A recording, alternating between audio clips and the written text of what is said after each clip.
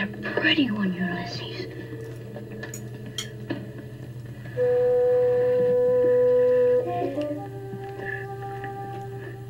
There it is. Well, hello BookTube, I'm Sean the Book Maniac. Welcome back to my channel and welcome to another Friday Reads. It's probably warm enough to go outside, but I just don't quite have the wherewithal to get myself organized. It's going to be a short one in terms of what I have to say, so I'm going to do a lot of shouting out at the end.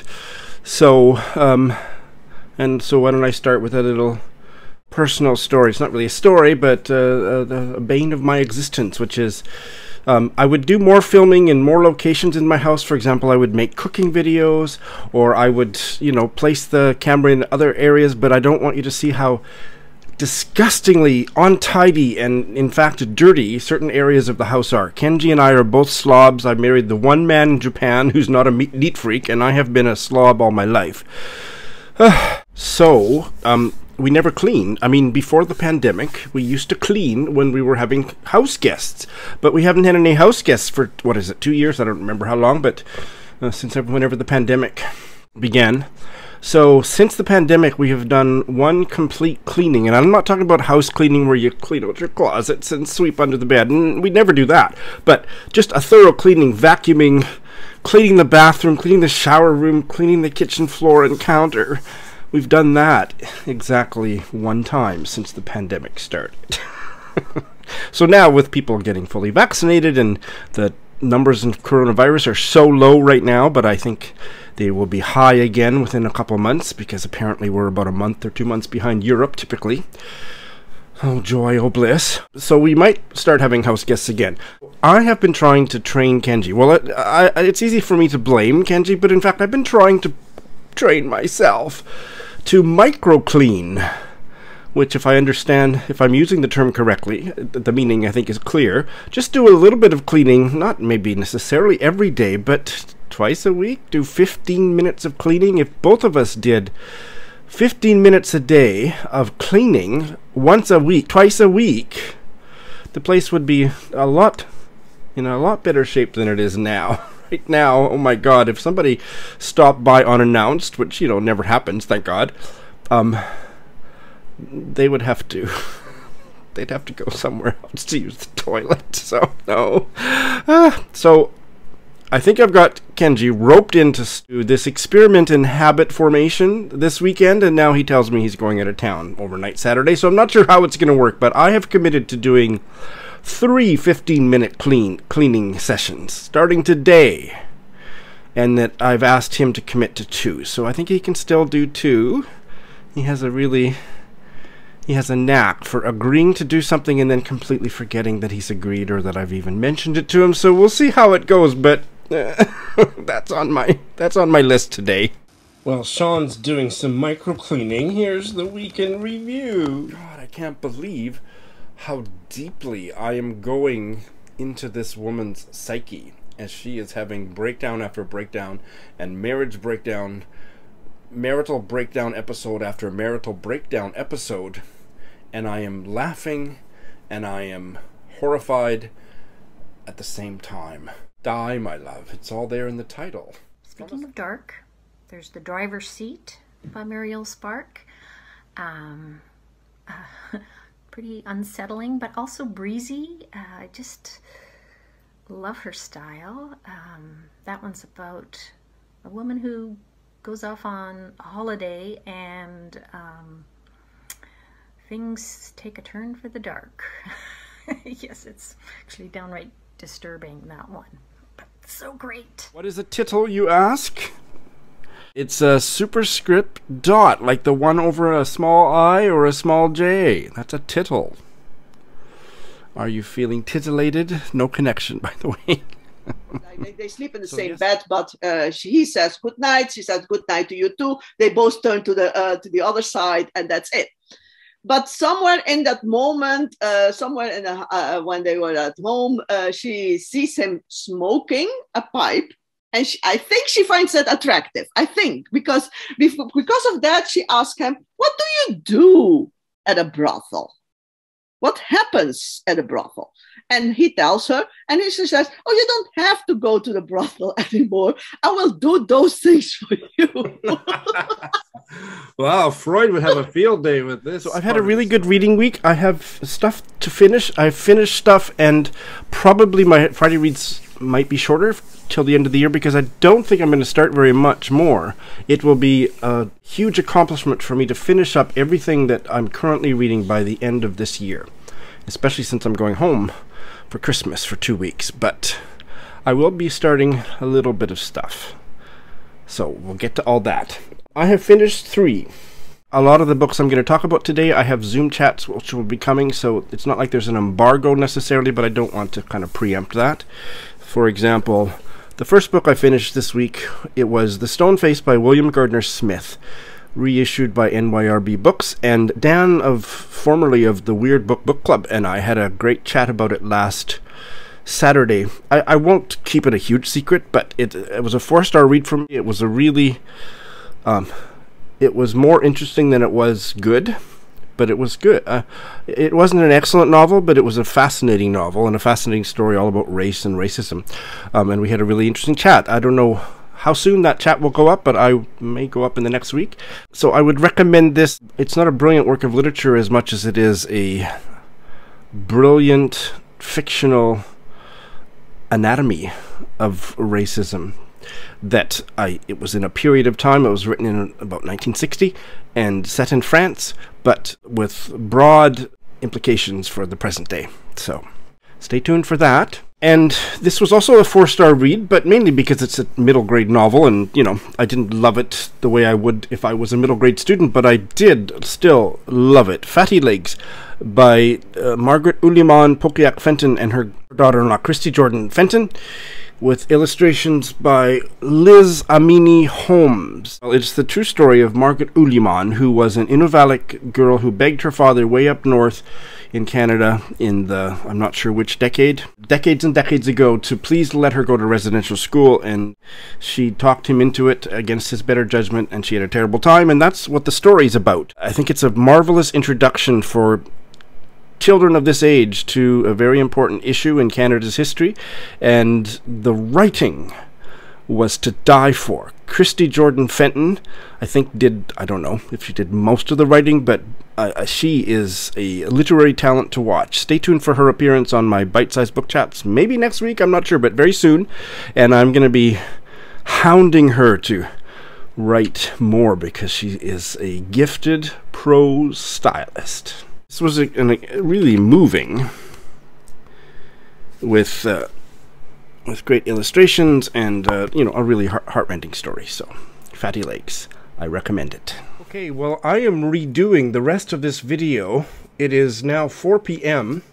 and I got 8 minutes into the video in terms of editing, and I was really pleased with the audio quality, and I was somewhat effervescent, and thought, oh, this is going to be one of my better Friday reads. And then suddenly, and I'll play you a short excerpt, and here it is, the Maria Campbell memoir, Halfbreed. And so she, a Métis writer, wrote this book. Métis wasn't a widely used term. My audio started failing, so it would just go really quiet so that you couldn't actually hear, except for a really faint echo of what I was saying, and then it would go back up to normal, and then it would go really low again. And it didn't do that consistently, but it did it enough to spoil each and every book I talked about. Like, if I put patches to cover up the audio or type in the audio, it would have just ruined it. So I'm going to redo it, hoping that it was a one-time glitch. And because just before I had lunch, I had a late lunch at about 2 p.m., I realized I forgot to talk about one book, so I plugged everything back in and talked for 3 or 4 minutes about the Australian collection of Aboriginal short stories from Tasmania, and that video, the audio was perfect. So that was made after this 30-minute video, where the audio, at the 8-minute mark, it just started conking out episodically.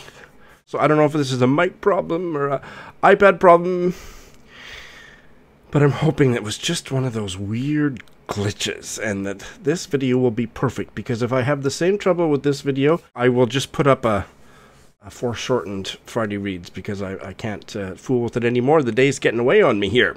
So I did a whole bunch of shout outs of other booktubers and booktube videos, and I don't have time to redo that or now to do the editing, so I'll have to defer that to another day, except I'll just talk about one new channel that I want you to know about.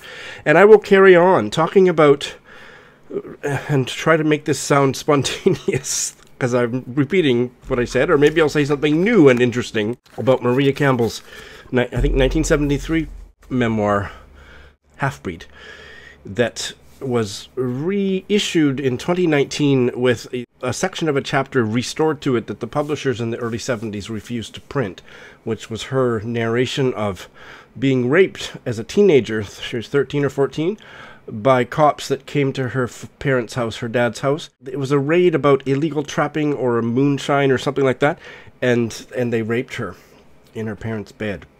It's now back in the book.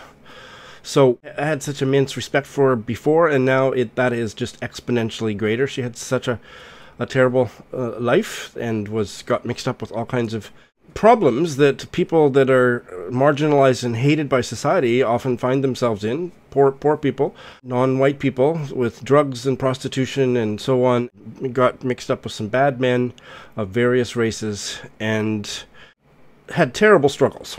And she narrates all of that, including the rape as a teenager, just very matter-of-factly. And I don't mean matter-of-fact in that way that bugs me when I read a novel or a memoir that talks that way. Oh, and then this happened, and then this happened. It's not just that. It is much richer. What's missing is the navel-gazing. She does not wallow or gloat, but she certainly does not wallow. And that's, I think, loving this memoir as much as I did, and also really connecting deeply with two other memoirs. One I'm still reading, the Edna O'Brien one, and one that I read earlier this month by Jordan Abel. I can no longer say that I hate memoir. I guess I have to now say that I have chosen badly in the past, because all three of these have been excellent, and they've been very different one from the other. But for this one, Maria Campbell's Halfbreed, I would say she doesn't navel gaze, but what she knits into the narrative are just little wise observations. And I could actually hear it on her voice, because I did this as an audio text combo, listening to the audiobook narrated by Maria Campbell while reading the ebook. It was interesting. Fraser Simons, a new channel that you should all be checking out, he liked the book, didn't like the audio narration, and I loved the audio narration and thought it really added to the book, but different strokes for different folks. There's just a wisdom that comes through that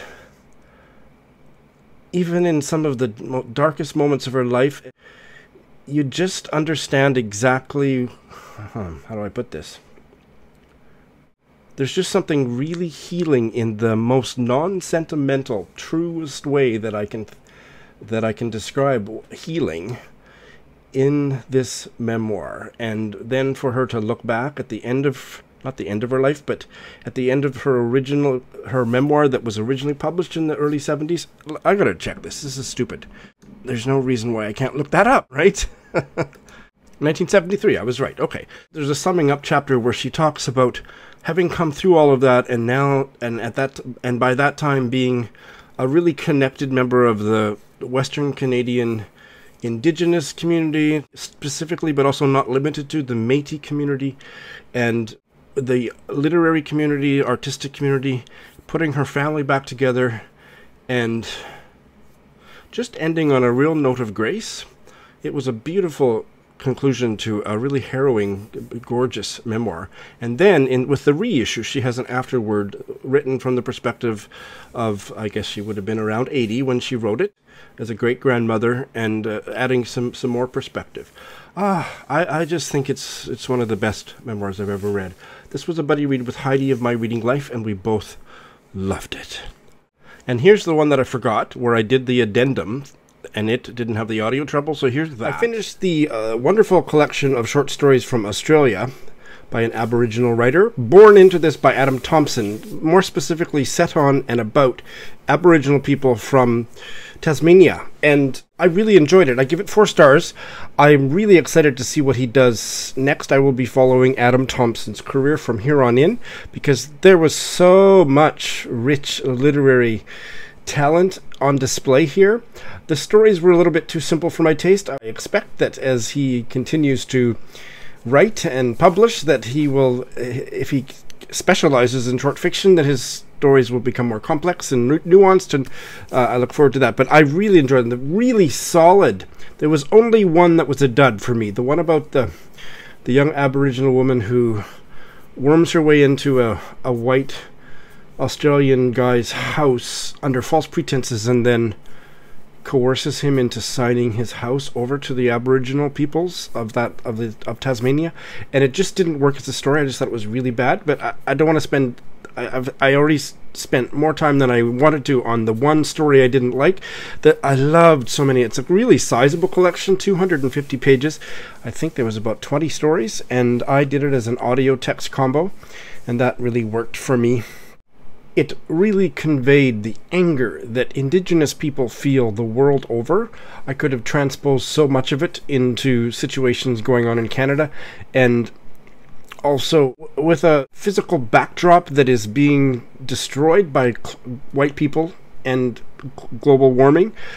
Though that link was made very powerfully, I thought, and I just really think that Adam Thompson is a writer to watch, and I recommend this collection very highly to anyone who's interested in Indigenous fiction, who's interested in short stories, who's interested in Australia. Like I say, it for a debut, it's his debut. I was really, really impressed, and so those are the ones I've finished. And I have started 2, and both of them are books. One's a buddy. They're both kind of like buddy reads. So let me talk about the one that I won't say very much about at all, because what's kind of a buddy read with Ben of Doom Antidote.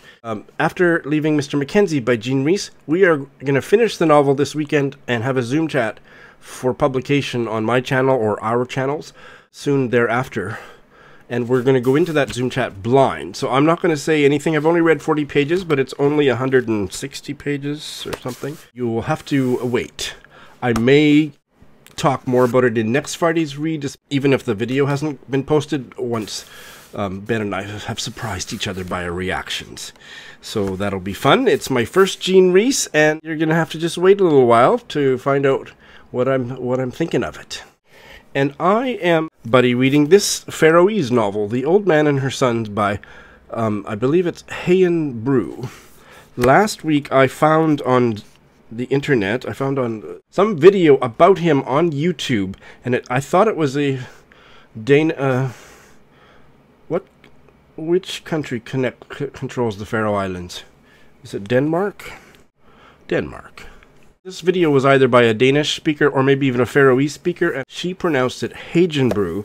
The translator, who I haven't mentioned yet, from the Faroese, John F. West, in his little afterword, a biographical thing about the author, said it's pronounced in brackets approximately as Heðin Brú. So I think I will go with what the translator says, but he says approximately. So anyway, I've only read the first chapter, and Roz and I haven't checked in yet. We're going to check in on the first half on Monday. Roz can choose to fast forward or not, but I won't say a whole lot other than I have a subscriber who, she is a animal rights, I don't know if she's actually an activist, but she certainly has a very strong views about animal liberation and whatnot, animal rights, and she educates me often. I don't always agree with her, but I also don't have well-formed views, so she makes me think about these things, and she left a comment on my Friday Reads last week that expressing her horror at the bloody slaughter of whales on the Faroe Islands, and it's built into their culture so much. She is adamantly opposed to the Faroe Islands, period, and I don't want to say it any...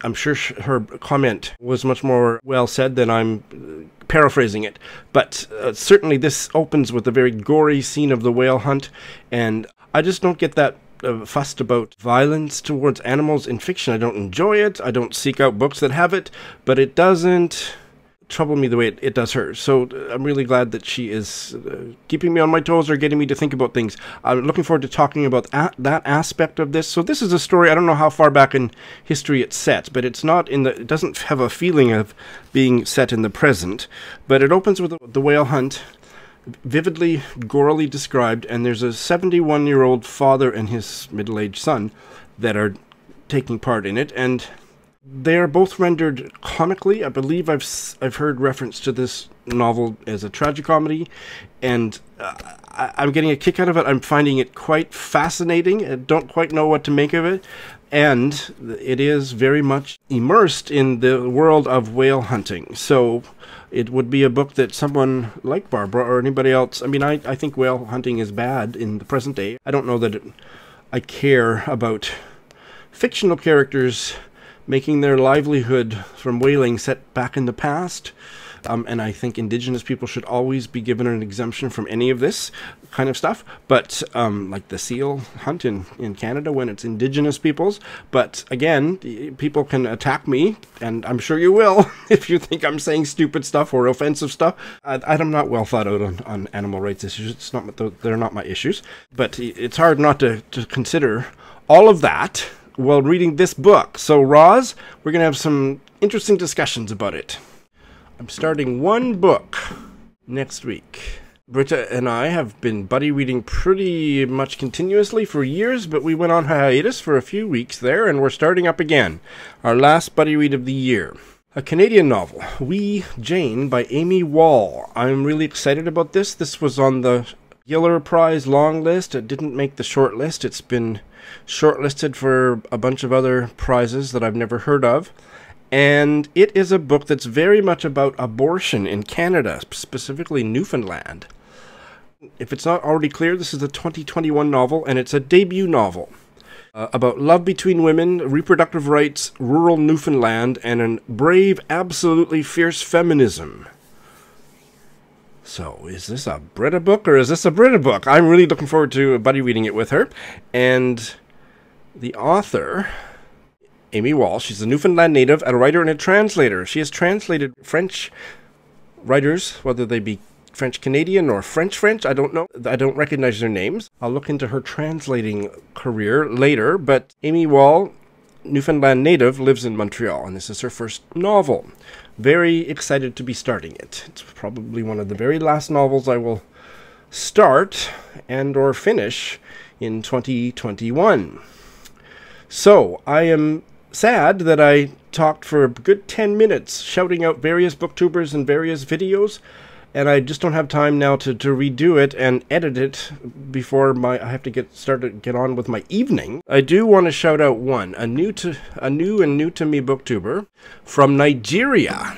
Her name is KADI, and her channel is KADI Books. I will link her in the show notes. I watched her booktube newbie tag. I never watched booktube newbie tags, and I'm glad that this one showed up on my main page, because I really enjoyed it. She's a fascinating woman involved in all kinds of fascinating projects, literary and otherwise. Watch that newbie tag video of hers, and you must subscribe. And I'm not aware of any other Nigerian booktubers. If you are, you can't put a link in the comment section because YouTube will delete it, but at least tell me the channel names or if you have a way to get a hold of me privately, you can send me the link. But she's the first that I'm aware of Nigerian booktuber, and she is fantastic. Please check her out. And now, I hope to hell that this audio worked and that you're going to get to see a mishmash of the original video, the supplementary video, and now this redo of the last 2/3 of the video, which will be a lot shorter than it was. So you've won in the end. Thanks for watching.